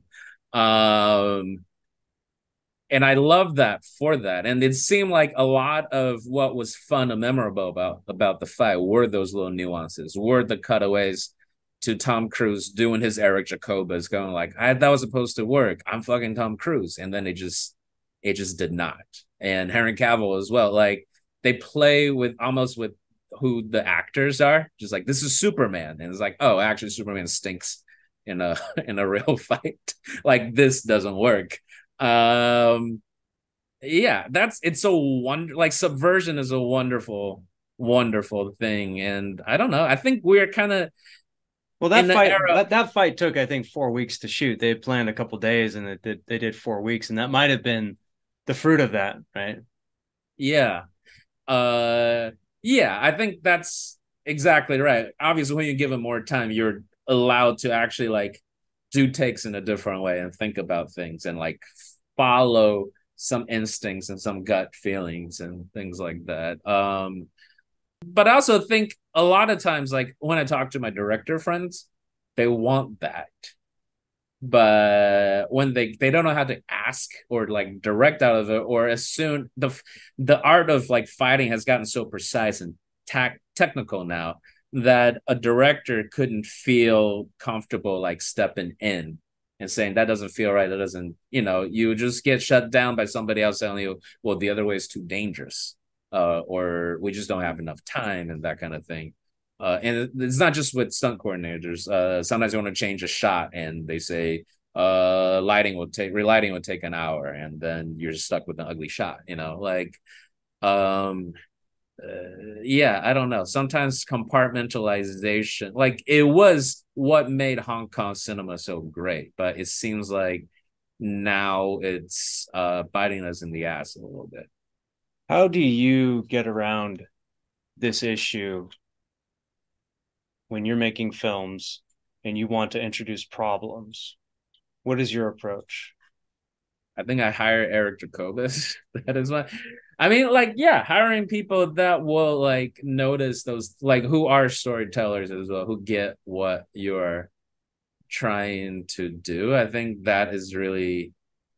I don't know. I think so much of directing is just like in hiring, like in casting your behind the scenes people. But yeah, I do think like you have to write it into the movie. You almost have to overwrite it and maybe over explain it and just not worry that, oh, that'll be too, you can always cut down the fight. It's much harder to like add a story inside of a fight. um Boots Riley just directed this like really super goofy fight scene that took 2 days to shoot between Walton Goggins and CCI's the stunt woman, who's in a ninja costume, and Walton Goggins was he's fighting like almost completely new except wearing like a koala like a boxer briefs or whatever. And that guy, first of all, I think Walton has like I think they're untrained actors who just haven't found the style yet. I think if I gave Walton Goggins like the Sonny Chiba, super stiff, like exaggerated, almost like ugly action, like he could nail it. But Boots wrote this thing that just has like 3 or 4 uh, gags in there, and the fight just, even if they didn't have all the time to put a bow on like all the shoe leather or whatever stuff, like it was just interesting, which is like fun. And he's written stuff in there that like you couldn't wushu fight it or whatever. Sometimes you want your superhero to have a pose and then they just do a wushu version of that pose. There are like certain things you write in there and there's already a vocabulary built around it. In this fight, Walton picks the ninja who falls on the rug, and then he does a pencil roll where he just like walks as if on water over the rug, and then it rolls her. Like you can't make that, yeah, you can't turn that into like a ballet. And sometimes I do think like that's just what has to happen, is the writer has to just be like, I haven't seen this before, and I would dare anyone to turn this into like a finishing pose with Yeah, this. that's great. Well, unfortunately, Yep. we didn't disagree as much as I had hoped. I We'll know. try again another time. Maybe we can do more of these. Um, Yeah, yeah. any parting words of advice, wisdom? I've always appreciated how you see action because it's not the way that I see it. Um, Yeah. If you are a stunt guy, like try to be in competition with each other. Like really try to outdo each other and make yourself stand out. And if you are a director, like this is a terrible advice, but like second guess your stunt guy a little more. I mean, you don't have to be an ass about it, but like you should like wonder the same way like Troy Hark and those people have wondered, like, does everyone have to move this way or whatever? And maybe it's up to you to give all the characters like a different story. And also don't write an end fight where it's just one character and a ton of NPCs, you know, like that would help as well. So, but yeah, also play less video games, I think it was cool when we were all inspired by video games and whatever, but I think video games is its own art, has its own system. Video games sucks when it tries to imitate film, and I think right now movies suck when we try to imitate video games. So yeah, Fantastic. unless I it's agree. unless it's an old man Cradle game, yeah, imitate that. But yeah, okay, cool. Yeah. I appreciate all that. And, speaking from my experience working with you, yeah, that works really well when directors, you say second guess. You put up a fight, and, I think maybe sometimes directors don't really realize how willing stunt performers and stuntmen and stunt women are willing to have that fight and hash it out and find the truth. So, Yeah, I think Ang Lee, I don't know. I wish people would translate that book already. Ang Lee talked about like how miserable it was to shoot with Yuan Ping on Crouching Tiger. Everything was a fight, but it just the movie is what it is, you know? So yeah. Yeah. Thanks, All Pete. right. Thank you, Eric. Go make something cool. I will. Subscribe and like and subscribe. Is that what people say? I don't know. Is that what they do now? Like and subscribe. Bye. Action Talks is available on YouTube, iTunes, and Spotify. Join my Telegram at t.me/Eric Jacobus. You can check out my studio at superalloyinteractive.com. My website and blog is at ericjacobus.com. And be sure to subscribe. Thank you.